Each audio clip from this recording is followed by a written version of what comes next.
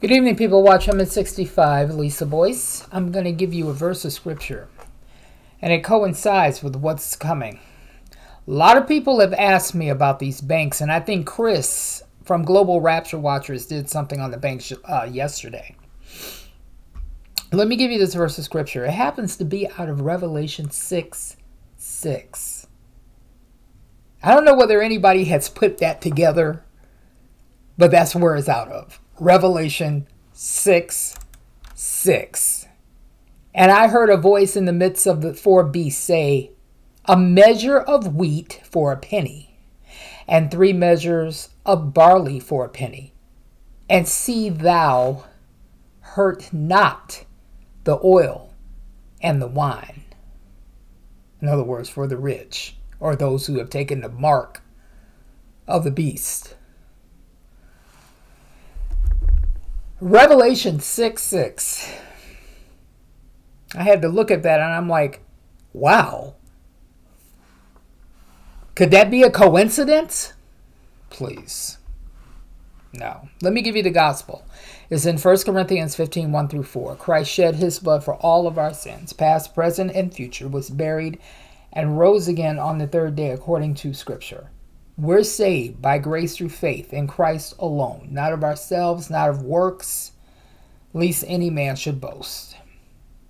It is grace, something we didn't earn, something we don't deserve, that God gave his only begotten Son, that whosoever believe in him will not perish, but have eternal life. How do you come to that? You admit you're a sinner in need of Christ. The moment you put your faith and trust in Christ and his blood, the moment you accept him as Savior, not only are you saved, but you are justified by the blood of Jesus.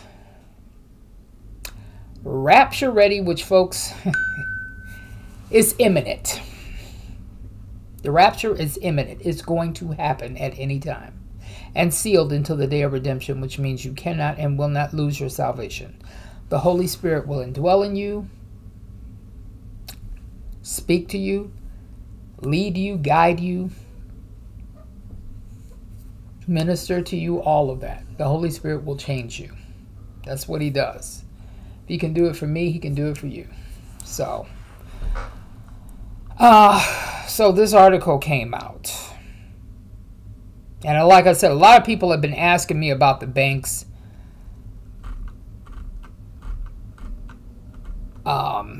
Saying that some of the banks have closed. And it says here, why are big banks suddenly rushing to shut down in so many local branches all over the nation?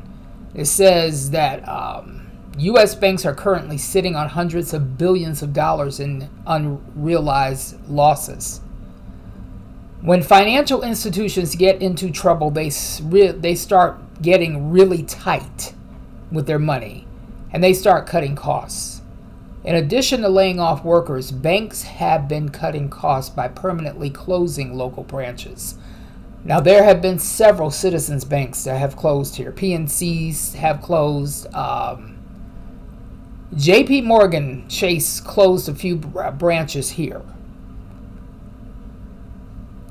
For example, it says between November 12th and the 18th, the 6 largest banks in the U.S. initiated filings to close 19 local branches. So America's 6th largest bank, PNC, has confirmed the closure of 19 more branches nationwide following a staggering 203 branch closures earlier this year.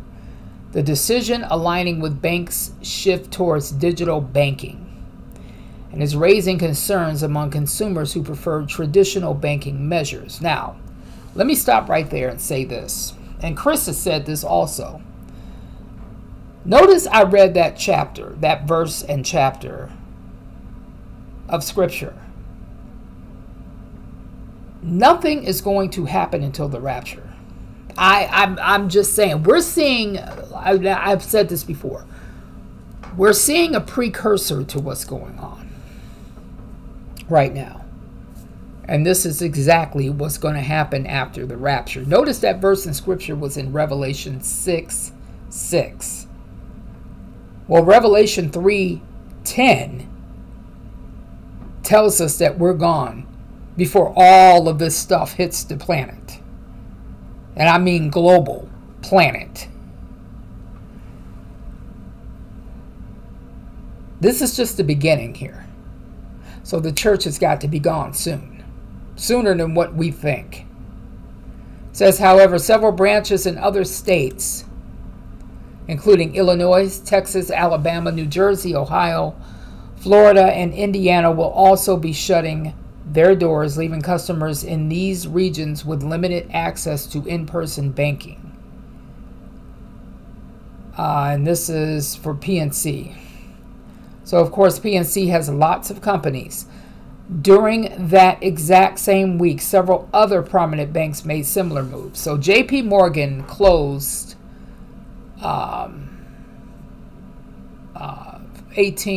closely with 18 filings, 3 in Ohio, 2 each in Connecticut and South Carolina, and 1 each in 11 states, including New York, Illinois, Florida, and Massachusetts. Now, let me just say something else right here.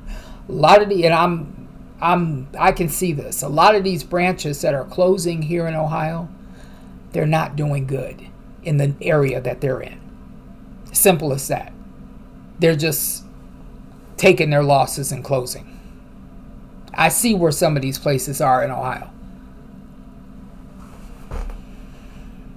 Citizens Bank came in third with 8 branch closings, 6 in New York, 1 in Massachusetts and Delaware.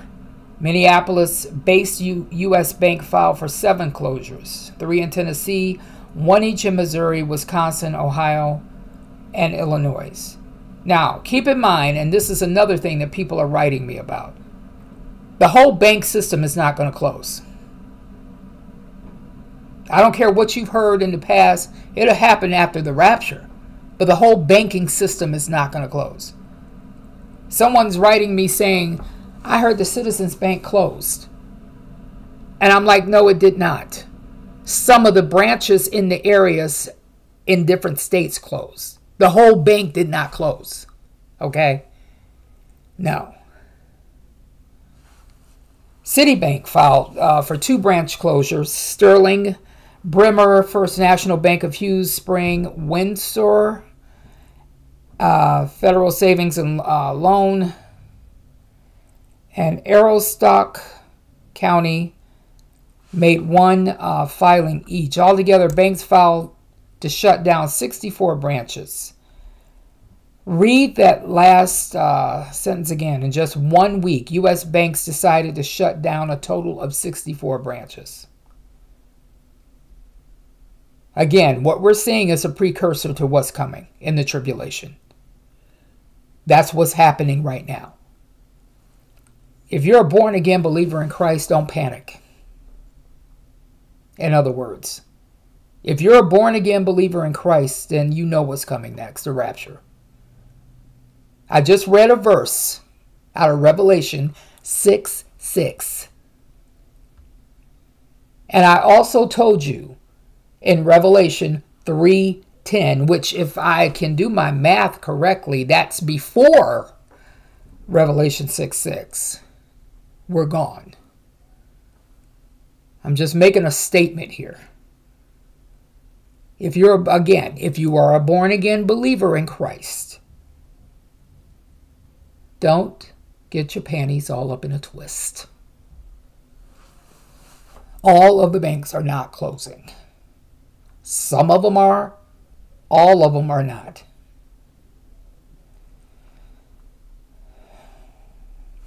This is stunning. And what we are witnessing right now is a tsunami of branch closures. Unfortunately, even more is coming. Now, this is from Michael Schneider, who, again, I had mentioned him before. I really don't think he's a pre-tribulation person at all. He might be, he might know a little bit, but he is not a pre-trib person at all. I've read his stuff and it's like, okay. Prices for new homes are falling as well. So the median price for new single family houses sold in October fell by 3.1% from September to 409,300, red line, the lowest since August 21st, down by 17.6% from a year ago, which had been the peak according to data from the Census Bureau. The 3-month moving average is down by nearly 12% of its peak in December. These are contract prices and do not include the cost of mortgage rate buy-downs and other incentives such as free upgrades, but they do reflect the lower price points due to smaller footprints and the amortizing. Meanwhile, the commercial real estate crisis continues to intensify.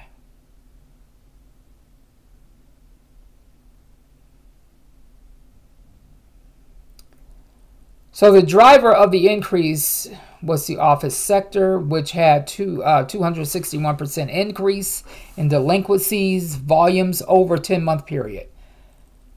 Needless to say, it's just not U.S. Bank that are in trouble. It's just not U.S. banks that are in trouble. Major banks all over the globe are getting hit hard, including Metro Bank in the UK. Metro Bank shareholders have backed a multi-million-pound rescue deal aimed at securing the bank's future. So again, what we're looking at as born-again believers, let me just, again, put this in print, okay, in black and white. We're looking at a precursor to what's coming in the Great Tribulation. Now, I've had a lot of people write me about dreams that they have. I talked to Kim Fisher. She texts me all the time about dreams. And funny that those dreams are part of the news that I give. So God just don't give you a dream and a vision. I could see if it was one or two people, but this is a lot of people, including myself. These dreams, God is trying to tell us what's going to happen. I've had a few tribulation dreams. I've had several dreams about China. Chris has had dreams all over the map. God is not just going to give you these dreams without telling you what's coming. This is what we're saying. The Bible says, Paul says in his word, don't be ignorant. We as born-again believers, especially we who are looking for Christ, we know what's about to happen. And we're not moved. That's why I took my time in doing this bank thing. I mean, I'm not moved by it. Everything, folks, is in place for the Great Tribulation. So if we're this close to the Great Tribulation, how much closer are we to the rapture? This is all supposed to happen. That's why the pages of the Bible are coming out in 3D, 4D, whatever you want to call it.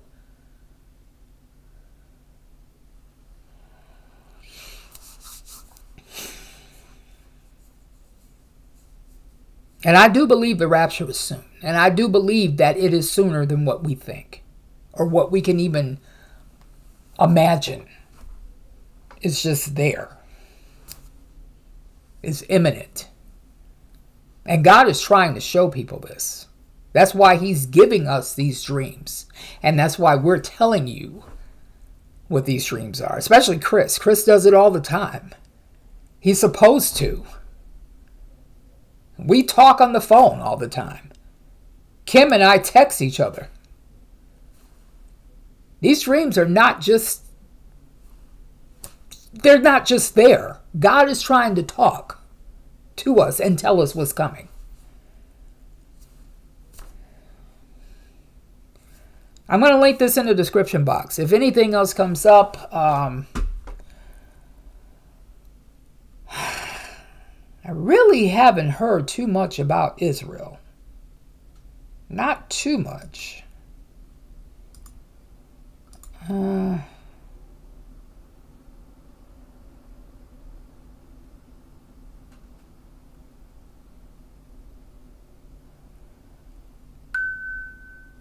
But if anything else comes up, I will be back on and give it to you. Promise. Thank you.